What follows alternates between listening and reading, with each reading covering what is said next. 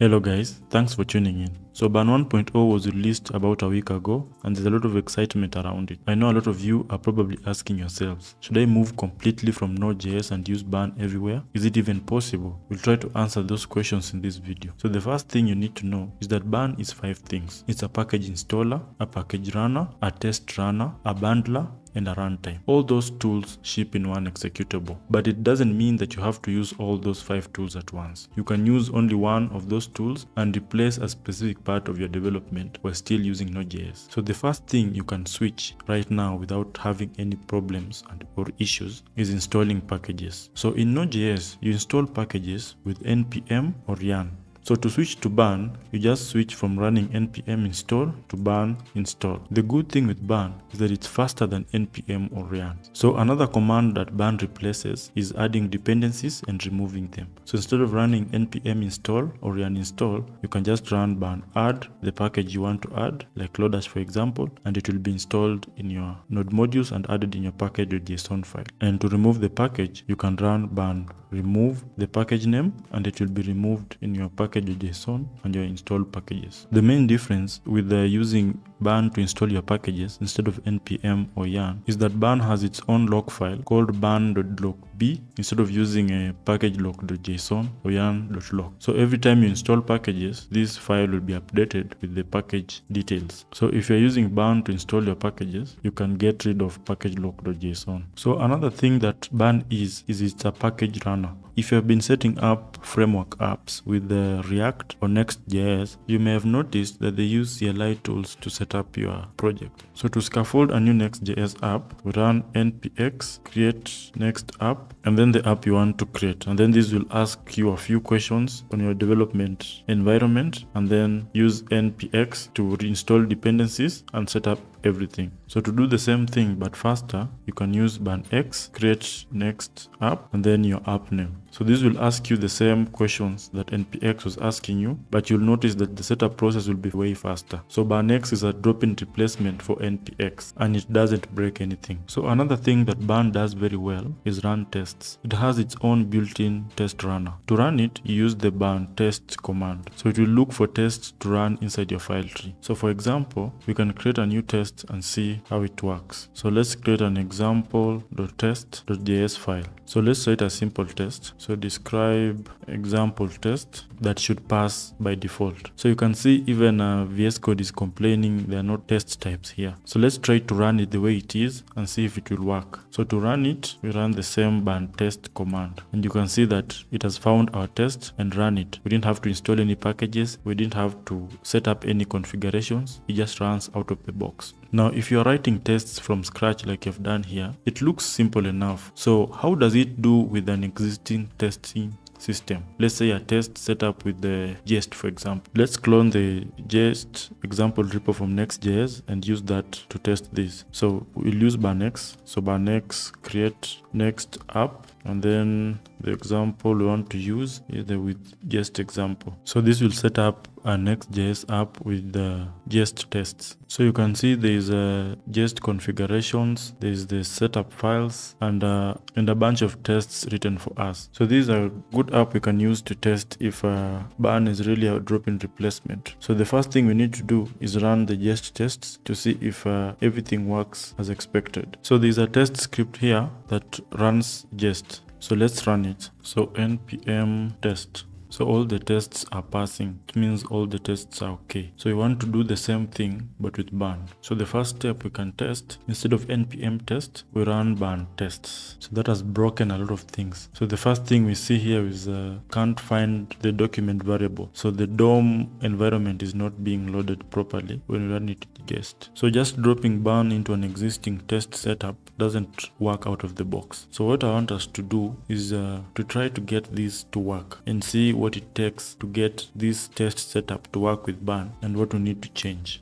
So the first thing we need to do is let ban run the tests without having to use jest. Let's remove both test scripts and then rerun ban test. So ban won't use the jest executable to run the tests. So it looks like still getting the same errors. So let's try to fix the first error here of the DOM not being accessible. So per their docs, ban doesn't have support for JS DOM yet. So what they recommend is using the Happy DOM library to emulate the DOM environment during tests. So the first thing we need to do is add the library to our setup. So ban add Happy DOM global registrator. So this package is supposed to set up all the global DOM variables like window and document for us. So after installing it, the next step is creating a setup file. So let's call it happydom.ts and then copy and paste this setup script. So the global registrator.register should register all DOM variables globally. And then the next step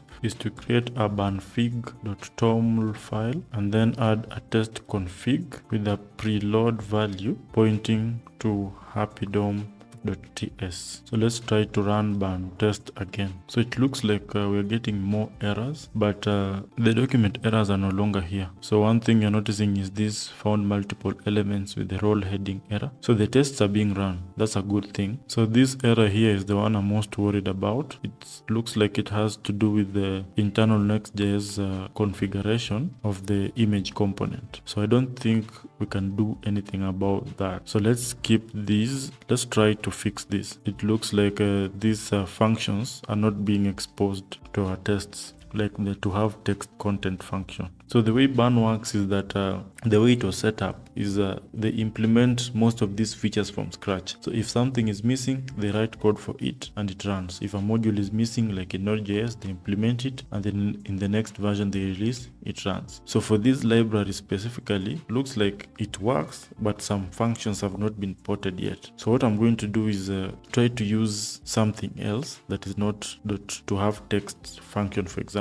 What you can do is use maybe get the inner HTML and then use to be instead of to have content. So let's find similar tests again. So we're going to use inner HTML and then use to be. So this is doing the same check but using a different API. Same thing for this file, use to be instead of to have content. And finally do the same thing for this file. Okay, let's run the test again. Ban test. Let's look into the errors. So you're still getting this first error.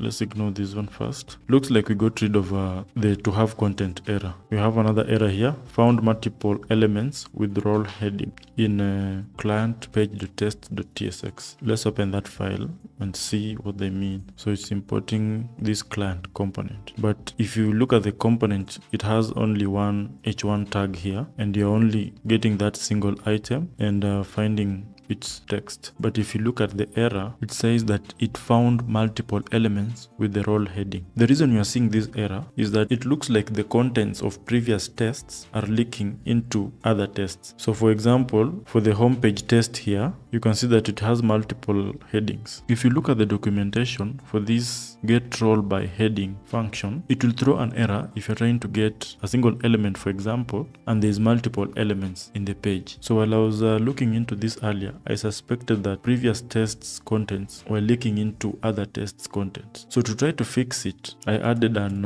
after all hook to all the tests and then cleared the full document HTML and set it to an empty string. So if you do this for all the tests at the bottom and try to run the test again, the tests pass. So looks like we got 2 passing tests out of 5, and there is this error here. This module cannot be imported from a client component. So this also looks like a Next.js error. Let's try to open it. So looks like it's referencing this page here, or it's using a server only. I don't know what this means, server only. So this is the first time I'm seeing this. I've never seen it before. I don't think there's use server. I think in the app folder, everything is a server component by default. So you have to explicitly mark it as a client by adding the use client hook. So this is from the Next.js example repo. I don't know why they used the server only import. I'm just going to remove it. So let's try to run the test again. Ban tests. Good. So we got 3 passing tests and then this next image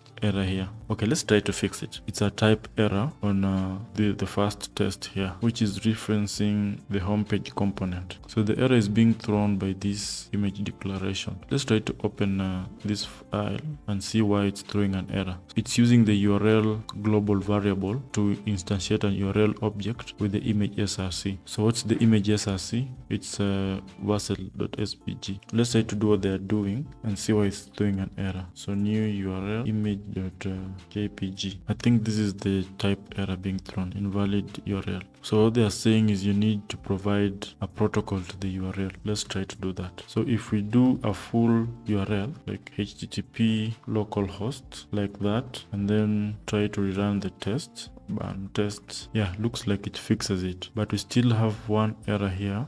There is a to be in document API error. So let's also remove this reference from our code. So instead of to be in document, let's do to be defined. I think that does the same thing. So if we run the test again, all our tests should pass. Okay, so that wasn't that bad. We were able to get our test running with jest, but we had to change the APIs to be able to play well with ban. So unlike ban install and ban x commands, the ban test command is not a drop-in replacement. It may break some things, and you have to fix your tests in order to get it working. Okay, since we have an Next.js app set up here, let's try to test another tool that ban comes with, and that is the runtime. So the ban runtime is similar to Node.js or Dino. So when you want to run your Next.js app, let's say you want to run the dev server, you run the npm run dev command. So this will set up a dev server for us on localhost 3000 domain that you can open in our browser. So all this is run using Node.js. So this is the preview window of your Next.js app run using Node. So let's try to run this with ban. So instead of npm run dev, we can use ban run dev command. So let's refresh our browser and see if it works. So looks like it works, but the interesting thing with this ban run dev command is that it is using the Node.js runtime under the hood, but not the ban runtime. So if you want to use the ban runtime, we can do ban and then add an extra ban argument and then the script you want it to run. So this will run using the ban runtime instead of the Node.js runtime. So immediately you can see that there's a lot of problems with the underlying implementation of ban with the Next.js here. So one of the problem is there's a request async storage API that ban has not implemented yet. This is mostly a problem with the app folder version of Next.js, that is Next 13. So if we try to access an app root, for example this blog root here, so let's say blog example blog, the page will refuse to render because of the request async storage API. So the ban runtime is not a drop-in replacement for the Node runtime, especially when running your apps. So if this is happening in development, you can deploy your apps with ban, especially if you're using Next.js, for example. So I've not tested this with other frameworks like say Remix or Svelte or Vue, but since those frameworks run on Node runtime by default, I know they may be using some APIs that have not been implemented in ban yet. I know ban is working on having a one-to-one mapping with Node.js APIs, but they are not there yet. So you can't trust ban to run your app in production as a drop-in replacement for Node.js. So don't treat ban as a drop-in replacement for everything in your setup. Just use the components of ban that you are sure are going to work with your setup. So that's all. Thanks for watching and see you in the next video.